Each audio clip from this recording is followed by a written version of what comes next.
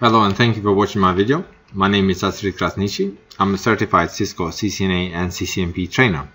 Now we're going to move to section 2.2, Getting Basics, part of the chapter 2, Configuring a Network Operating System of CCNA Semester 1, Introduction to Network. Why the switch? Cisco IOS switch is one of the simplest devices that can be configured on a network. This is because there is no configuration that are required prior to device functioning. At its most basic, a switch can be plugged in with no configuration, but it will switch data between connected devices. So for this, we're going to create a 2-PC network connected via a switch, set a name for the switch, limited access to the device configuration, configure banner messages, and then in the end, save the configuration. So for this demonstration, I will use a Cisco packet tracer. So I'm going to open the packet tracer. So we're going to demonstrate this on the Cisco packet tracer. So just move the packet tracer so we can all see it nicely. Okay. So we're going to do the same network as what they have in the PowerPoint there as well. So we're going to use the devices that we need. Here are routers, but we need the switches. So we're going to use 2960, two of them. So switch. In Cisco, always things that start with 0, yeah? So you have switch 0 and then switch 1. And then we're going to need two end devices. So we have PCs, we can use laptops, servers, and so on. So let's just use two PCs. Okay, like this. And then we're going to connect. For connection, we have this like a lightning bolt. So select that says connection. And for this connection, we're going to need between the PC and the switch, we need a straight through, copper straight through cable. So click on the PC, then fast Ethernet, then on the switch we select one of the ports, say port 10. From switch to switch, we're going to need a copper crossover cable. So select that, then select one of the ports on the switch. For the moment or this exercise, it doesn't really matter which port you're using. Say 15, okay, and say another port here, and this side is 15 as well. And then from switch 1 to PC 1, again copper, but this time a straight through cable. So 10 to PC 1. See the packet tracer, we can see the crossover cable is dashes on the line. On the straight through cable, it's straight, not dashes. Okay. Now, first thing is the name. Why we give it names? So when configuring a network device, one of the first steps is to configure a unique device name or host name. The default name for a Cisco IOS switch is switch. Imagine if the inter-network had several switches that were all named with a default name switch. This could create considerable confusion during network configuration and maintenance. So for example, imagine that you are here and you're configuring all these switches, but everything is named switch, switch, switch.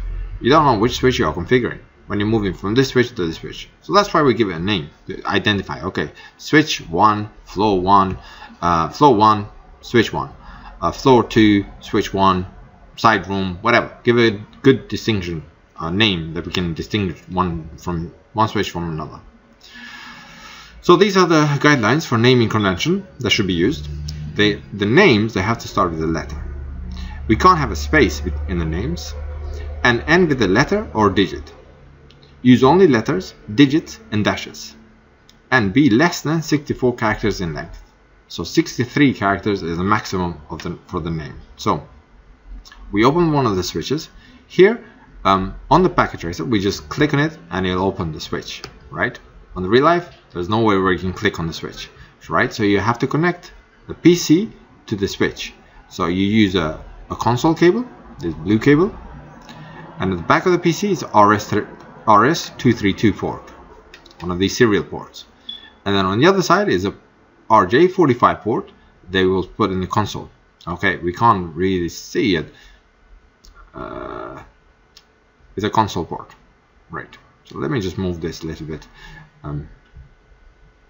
Okay.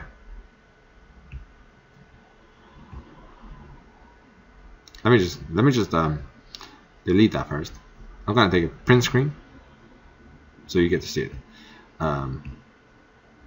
Console port on the PC, RS232.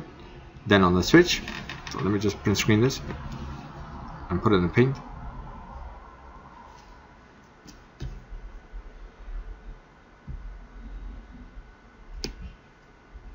This port. What I'm talking about is you connect it here on this port, console port, right? Okay. Don't want to save that. So click switch, then console port. I know it's above your screen, you can't see it, but trust me, that's what I'm connected to. Now we click on the PC, and on the PC we open. Let me just move this so we can nicely see it. Desktop, then terminal emulation. Keep this terminal configuration, port configuration. These are the default. You should always keep the default, but you should know these numbers. Bits per second is 9600. Data bits 8. Parity none. Stop bits 1. And flow control none. Click OK. Now we are inside the switch. Right. So you can see the name of the switch is a default, just switch. And do you remember what mode we are in? We are in user mode, yeah? User exec mode. So for us to do any configuration, we have to move to privilege mode. So type enable. And you can see the mode has just changed. We are in privilege mode. And then we can't do configuration here. So we have to move to the global configuration mode because the name is in global. So configure, terminal, enter. Now we are in the global configuration mode. From here we can change the name. So let's just change the name. Host name. We give it a good name. I don't know. That's what we use. Very, very clever name. SW1. Or SW0, for example, because it's switch 0. That's a name. So you have to remember, the name can be up to 63 characters long, like this. No space. You can't put space and then continue. Like that's not allowed. What else? It has to start with a letter, so you can't start with 0 SW1. It has to finish with a letter or a number. SW1 or SW0 in this case. Okay. Now, configuring a hostname from the privilege exec mode, we access the global configuration mode. We enter the command configure terminal. After the command has been executed, the prompt will change. You can see that config, switch, config. As shown in the figure, in the global configuration mode, enter the hostname. So hostname, like here we say hostname SW flow 1. So switch 1, flow 1, and so on. After the command is executed, the prompt will change to SW-flow-1. That's what we entered here, right? So whatever commands you put, that's what the name is going to change to.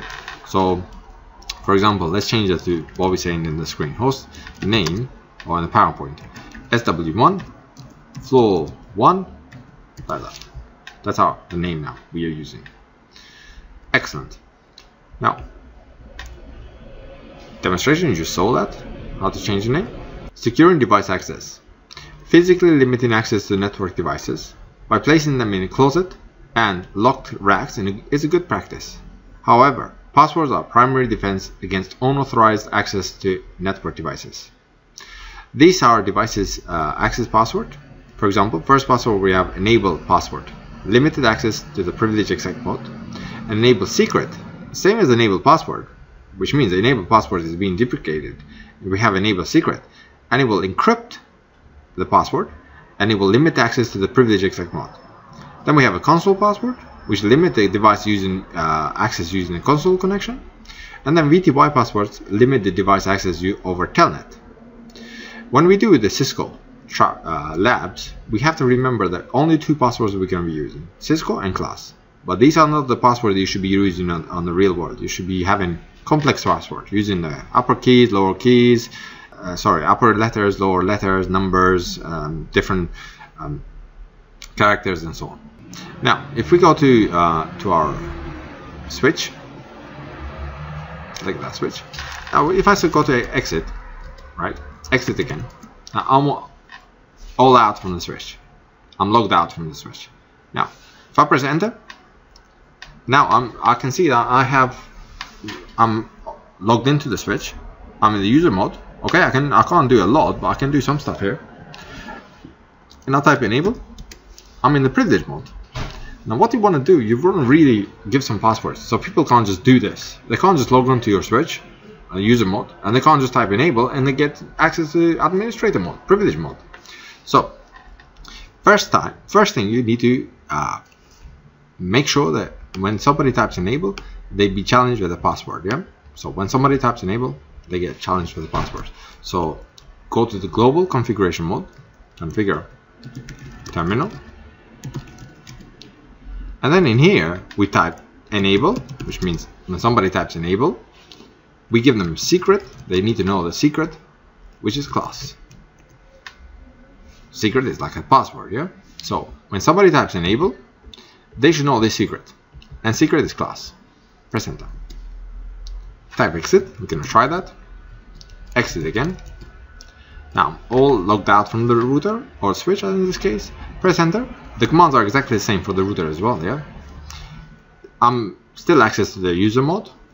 Fine. We're gonna control that as well. But when I type enable now it's asking for password. Before it didn't. And I'm gonna type class. As you can see, the password, it will not display as you're typing. You didn't see me typing that. Okay, if I go back to user mode, disable, and when I type enable, it's asking for password. I'm typing the password, but you can't see anything. Okay, so class, I'm typing it correctly now. I'm in the privilege mode. We want to give the restrict access to even this mode. To do that, we have to go to the console mode. So line, first go to global configuration mode. So configure terminal. Okay, there's a mistake here, so misspell it. Configure terminal, and then we have to go to the line. So line console 0. I told you in Cisco everything starts at 0, and the console port is the first port. That's console 0. So line console 0, which means we're accessing the port console, and we want to give them a password Cisco. So if somebody logs into our router and they want access to this mode, they should know the password Cisco. And I'll press enter here. One more command I have to follow this. It says login, which means that login, it says okay, well, if somebody's trying to log in, they need to know that password. Okay, I'm gonna test it again. So exit, exit. Oh, I could have done end there. Tap exit again to log out from the router. Now when I press enter, before it didn't ask me for password. Now let's see. Yes, I just asking for password. This password is Cisco. Now there was a restriction even to get to the user mode, but there's another restriction if I want to get to the privilege mode. So enable. See, there's a password. I have to pass class. Okay, so I'm gonna write these modes, what we're doing on the notepad, so you can keep track of what we're doing. Let me just put this down here like that.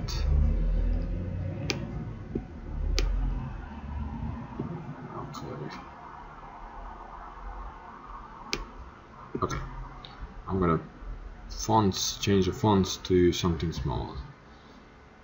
9 will be okay. Okay, we did enable, we did configure terminal.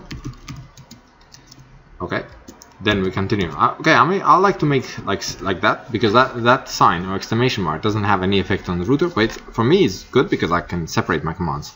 We did a name, we give a name, so the router was, or the switch was like this, switch like this, and then we type enable, right? So it was like this, after like this.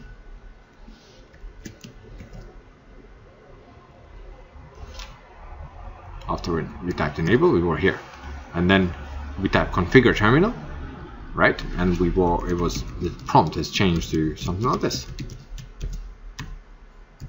like this, and we give it a host name. So I'm not going to write the prompt, I'm just going to write the commands that we're doing. So the prompt, you should remember them. So enable, configure terminal, then we change the name. So host name, it was SW1 flow 1, and then we change the password. So enable secret class, we said. And then we went to the console port, so line console 0, and we said password Cisco. One thing I have to tell you about passwords: if there's a lead in spaces like this, they're not part of the password, right? Until it sees a letter, then that's going to start. The password is going to start, right? But the trading spaces, they will become part of your password, right? So your password is that. So you have to remember not to keep, if you don't want any spaces, not to have any spaces behind your password, right? So not like that, because that's your password now. Like that. That's your password. So Cisco and a space. My students, most of the time, when they have they can't access the routers, they say, "Oh, I've done the password. I know the password was that," and that type Cisco. But then I just go there and I'll say Cisco space, I'm in, because I press space. I'm telling them to press the question mark to have a look at the commands, and then they did that, but they forgot to go back. They need to go back. Right. The last command that we did is actually log in. Right, and the commands, you can see that I'm doing these commands, I indent to this command, because these commands are the child commands of this parent command. So I go to line console and I'm doing these commands under there. Then another thing we're going to do is we're going to give in the VTY, so line VTY, that means if somebody is trying to log on from remote, we give a password. Again, use Cisco and log in. Okay, so let's do that on our switch. So configure, or just config T, yeah. So this is configure terminal. Config T, line VTY 0 to 4, password Cisco. Make sure you don't use a space and question mark. Just password Cisco. Enter. Login. Okay. Now, securing privilege exec mode that we did. To secure the privilege exec mode, use enable secret command, or password command. An older, less secure variation of this command was enable password command. So, although either of these commands can be used to establish authentication before access to privilege exec enable mode is permitted, it is recommended to use enable secret command because it is going to have an encrypted version. So, enable secret command provides the greatest security because the password is encrypted. If we have a look at that, let's go to our switch. I type end and I'll do show running config. Press enter. That's our enable secret. So the password is already encrypted. And that's our host name that we typed. So we did the command show running config, whatever we have on the RAM at the moment. Press the spacebar to go all the way down. Press again. Press again. Now you can see that here in the console port, the password is Cisco. It's not encrypted. And this VTY line is not encrypted either. The passwords. Secure in user exec mode in the console port. The console port of the network devices must be secured at the bare minimum by requiring the user to supply a strong password. This reduces the chance of unauthorized personnel physically plugging a cable into the device and gaining device access. From a global configuration mode, the command line console 0 is used to enter the line configuration mode for the console. The 0 is used to represent the first and in the most cases only console interface. The second command, password Cisco, specifies the password for the console line. The login command configures the switch to require authentication upon login. So that's our commands. We are in the global configuration mode. Type line console 0, password Cisco, login. So login configures the switch to require authentication when you try to log in. VTY passwords. The VTY line allows access to Cisco devices via telnet. By default, many Cisco switches support up to 16 VTY lines. These are numbered from 0 to 15. A password needs to be set for all available VTY lines. The same password can be set for all connections. However, it's often desired that a unique password can be set for one line to provide a fallback for administrative entry to devices that if the other connections are in use. So you say line VTY 0 to 4. So we're configuring 5 lines here, and all of them will have the same password Cisco. But you could go line VTY 0, password Cisco 0. Line VTY 1, password Cisco 1. Line VTY 2, password Cisco 2. So each line can have a different password. But in this case, even for our just training, we are configuring all 5 lines with the same password. Now, password by default are not encrypted, apart from the secret. Secret is encrypted anyway. And this service is not on by default. It says no service password encryption. What this service is going to do, it's going to encrypt all our passwords. So by default, we saw the console password was the clear text, line VTY passwords is clear text. So if you want to encrypt these two passwords, not the secret, secret is encrypted already. If you want to encrypt these two passwords and any other future passwords that are decrypted by default, you run that service. So you go to global configuration mode and type service password encryption. You enable that service. If we do show running here, we can see that the service is enabled and the passwords are encrypted now. So it doesn't say Cisco anymore, it just says Cisco encryption. We have an encrypted password. Okay, so we can try that again in our switch. So again, like I said earlier, look, we have a Cisco unencrypted password. This secret here on the top is already encrypted. We don't have to worry about that. And the service that we want to enable is this service password encryption. By default, look, it says no. Okay, so we have to go to the global configuration mode, configure terminal, and then service password encryption. Okay, we did that, so we're gonna go and check it. So end and show running config. That was already encrypted, so we don't have to worry about that. Again, we didn't care. But this one is, see, it doesn't say no anymore. That service is on. So if I go all the way at the end, you can see that my passwords now, it doesn't say Cisco. It's been encrypted.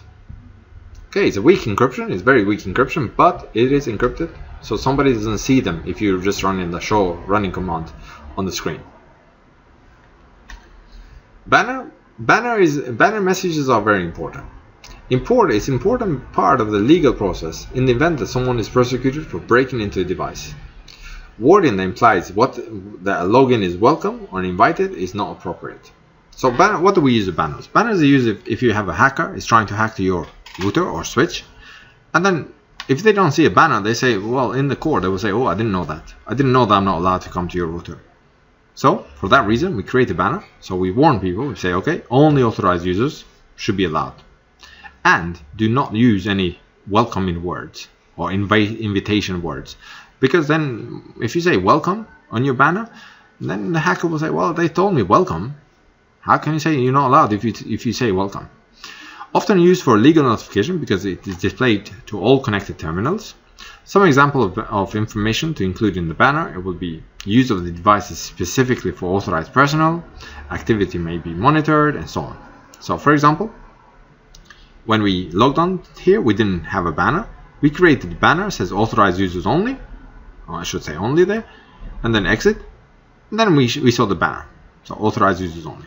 Okay, we're gonna test that on our switch. So if we go to the switch, I exit, I don't see any banner. Banner will appear here in the beginning, right? So right away it's gonna say, okay, well, authorized users only. So if I say this was Cisco, enable, and this was class. So to configure the banner, we have to go to the privilege mode, configure terminal, and then type banner, MOTD, message of the day banner. The banner is important that whatever character you start with, you have to finish it with the same character. So for example, I start with $, I have to finish it with $. If I start with a £sign, I have to finish it with the £sign. Or whatever I start with, I have to finish it. Make sure that you don't start with some character that is going to appear on your banner. Otherwise, the banner will be shortened. Okay, we'll see that in action. We're going to start with the $sign and say authentication, authorized users only. And then I'll finish it with the same character that I started, which was a $sign.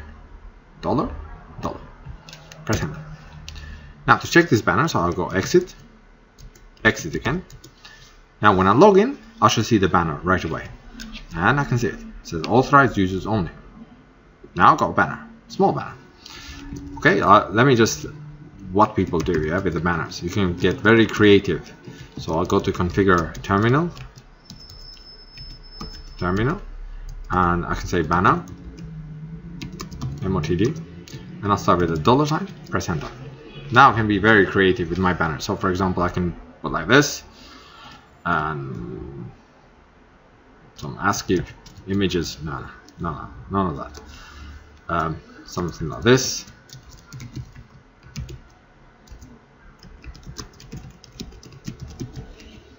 Okay. Shift 8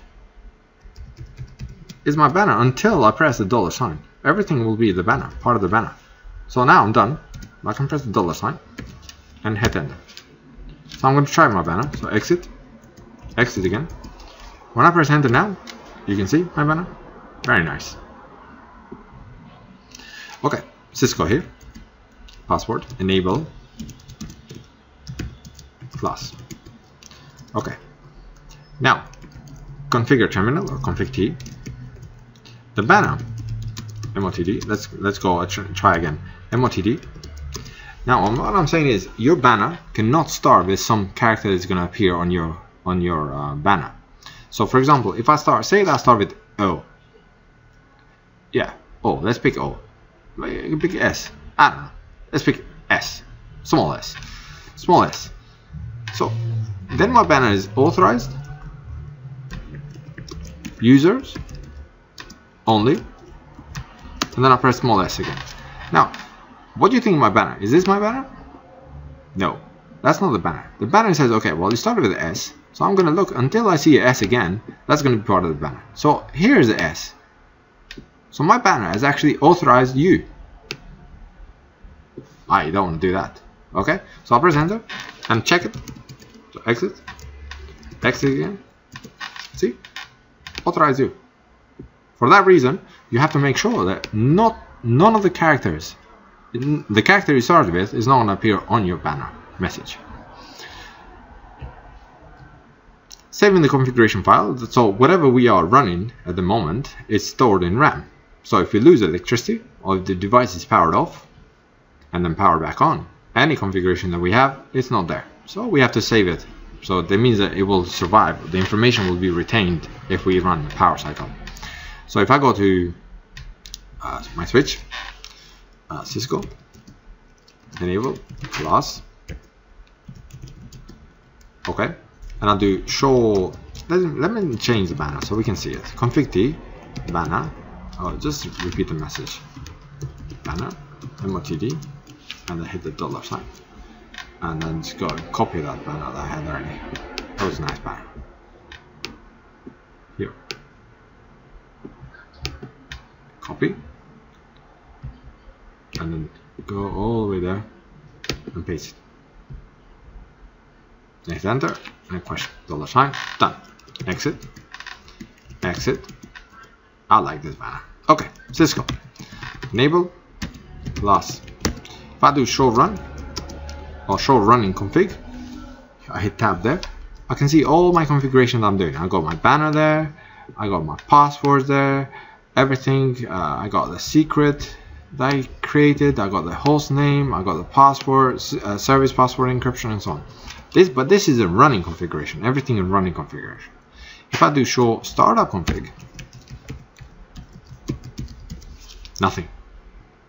So it means that if this switch is power cycle, if it's switched off and then back on, no other configuration will be there.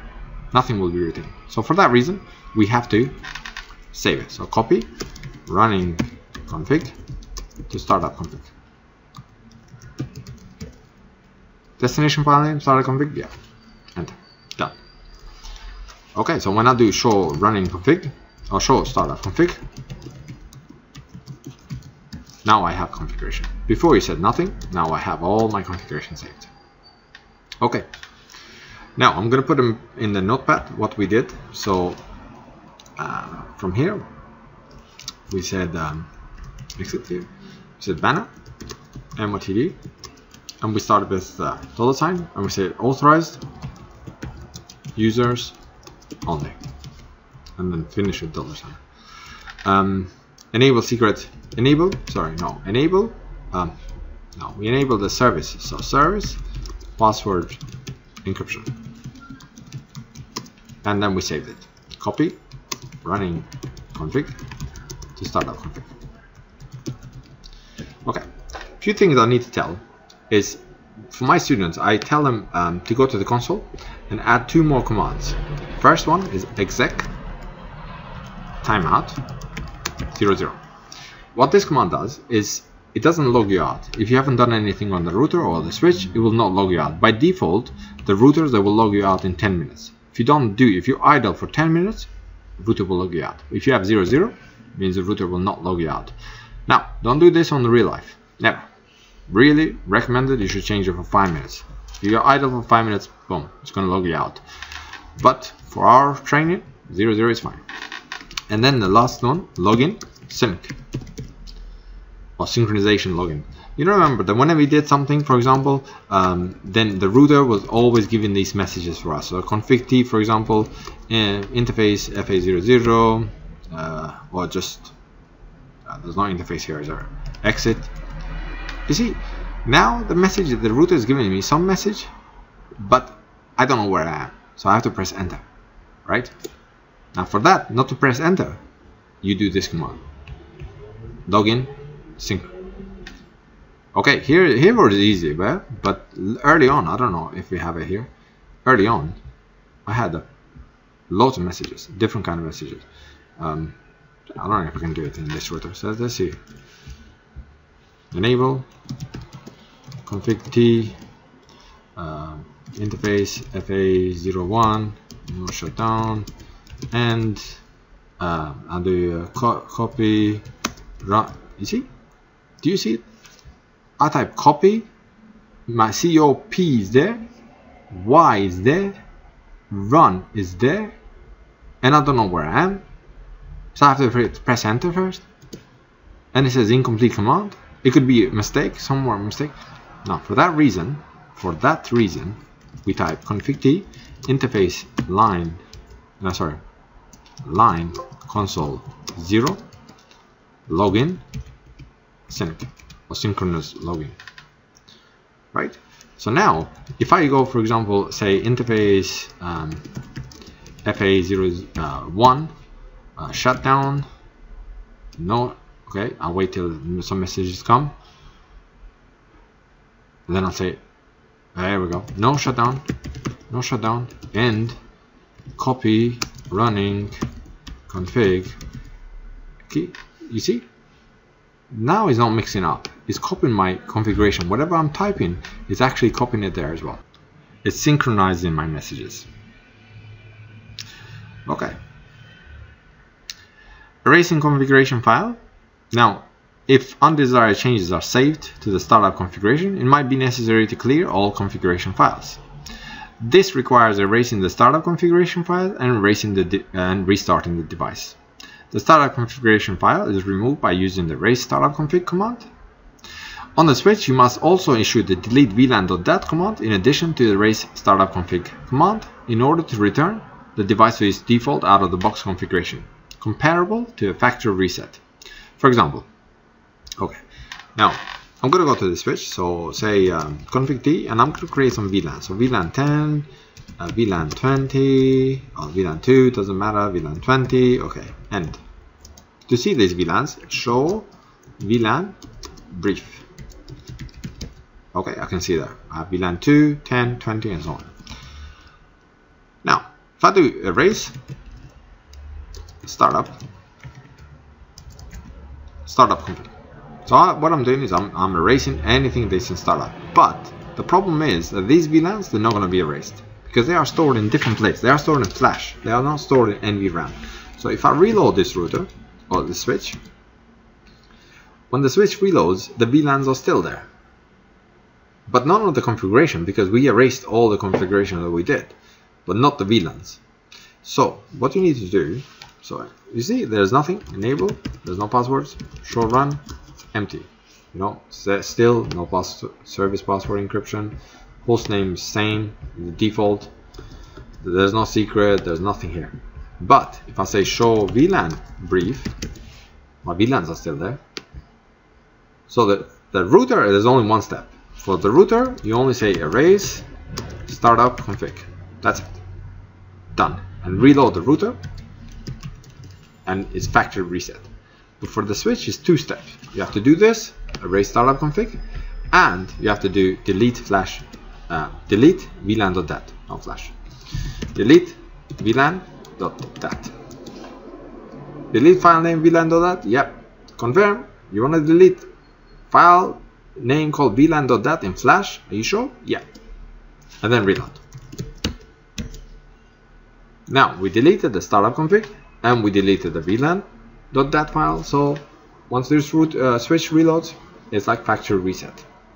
Okay, once it restarts, we can check show VLAN brief, and the 2.10.20 is not there. The 1 is the default, so the 1 is always going to be there, and there's 4 others. They're always going to be there. They are the default. Capturing text. Now, text used to be hard to capture in Hyper Terminal. But you have to actually do this. The steps will go to the file menu, click log, choose the location of TerraTerm, will begin capturing text, and so on. Now it's a bit easier these days. If you use a secure CRT or TerraTerm, all you have to do is highlight the text, and that's already copied in on the memory. For example, let's do some config t interface fa00, give an IP address 10.1.1.1 255.255.255.0, not shut down. Okay, end. Right. So if I want to copy this, so I only highlight it, and it's already copied on the clipboard. So if I go to Notepad and I want to paste it, I have to right click, right click and say paste. Control V. So it's already copied all that text we typed. Right. If you want to paste some of the text that we write, so for example, not that, it's going to give us a lot of errors. Say that we want to paste this. Right. All you have to do, you highlight it on Notepad, right click, copy, go to the router, config T here, and just all you have to do is right click, Alt ES to clear the screen, right click. That's it. Paste it there. Okay, now I'm not going to do the demonstration. We already seen the demonstration of all these as I was explaining them, so you can see them if you return, like pause and rewind the video and so on. Okay, this has been Astrid Krasniqi, helping you or demonstrating you how to configure initial switch settings. Remember that the settings, this initial configuration is exactly the same whether you're setting the switch or the router. I'll see you on section 2.3, addressing schemes. Thank you for watching my video, and bye bye.